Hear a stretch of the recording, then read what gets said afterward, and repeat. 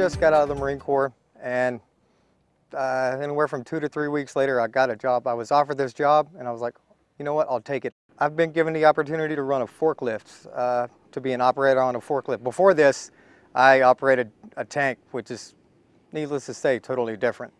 So now I wasn't afforded that opportunity in the Marine Corps, but now I can go off, let's say I have another job opportunity, and now I have that license and that knowledge to run pretty much any type of forklift.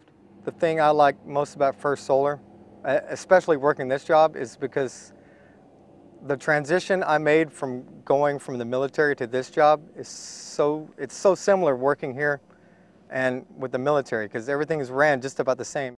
I was a test driver for Yuma Proving Grounds. I test military vehicles. I was unemployed for close to a year. Then I had an opportunity to get a job out here at Dayton, and I applied and was hired, and so here I am, and enjoyed it so far. First Solar gives you a lot of opportunity to grow up inside the company. I got a good crew that really does a real good job out here. I came in and splicing clips, connecting the tables, putting the splice plates, and putting clips to connect the tables together. And then from there, I went to modules at nighttime, and then I was a lead at night. I came back to daytime, worked in post crew, and became a foreman. I was unemployed for 2 months before I started working at First Solar.